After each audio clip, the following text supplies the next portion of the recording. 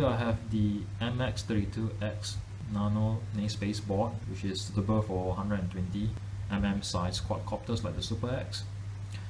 This is basically NACE32 based, so it does support clean flight. The only limitation is that it only runs on 1S or 2S, so if you want to run this on a 250 quadcopter which runs on higher voltage like 3S or 4S, then this board is not suitable. Anyways, this board is $29.90 and it comes with the integrated DSM2 receiver, but the receiver is not very good. It seems to have some brownout issues. Over here, voltage in 3.3 RX and ppm, which is blocked by the red wire. This is where I soldered ppm, and I also soldered the ground, and I need 5 volts instead of 3.3 volts, so I soldered it to one of the voltage IC, which is here. I could solder it to the voltage in over here, the power leads, but if I solder it here, then I will not be able to have the receiver power on by the USB. So I want to have this receiver power on when I have the USB plug in, and the only way to go is to tap 5 volts from the leg of the voltage regulator. And basically it's the same thing like most other receiver that supports ppm.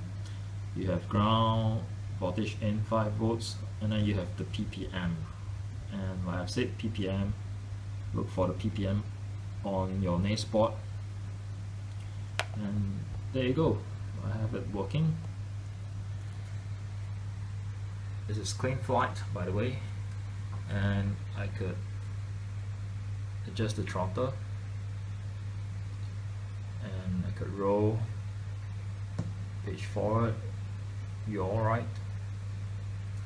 So notice when I yaw right and pitch forward at the same time, the bar comes to the same length, about the same length. You got to adjust the endpoints on your transmitter, on your radio, because the software doesn't allow you to do that.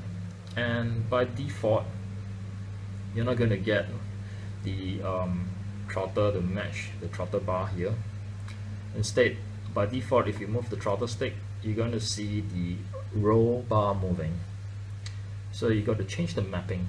Simply go to the channel map and change it here to AETR1234, and then remember to save. Also, go to settings page and you scroll down. Make sure you select ppm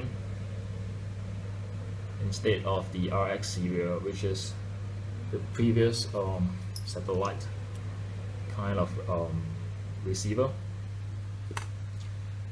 So select ppm, and then if you scroll down some more, you have the various provider, which doesn't really matter. The only thing that makes the difference would be the ppm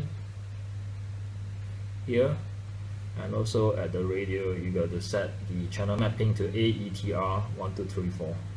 Oh, by the way, I forgot to mention that the receiver I'm using is the orange R415X from Hobby King.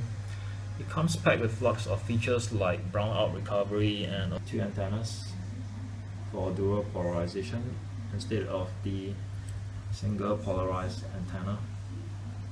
Although it's slightly bigger than the serial-based DSM2 integrated receiver board, it is in fact smaller than the satellite, if you are familiar with one of those. Basically, it's an excellent receiver with lots of features, and it costs $9.90 USD and supports advanced failsafe and other kinds of important features, such as when there's not enough voltage to the receiver at any point in time, it doesn't cause your analog servo to seize up and go to the extreme end of its travel. That's all I have. Thank you for watching, and subscribe if you like this kind of videos.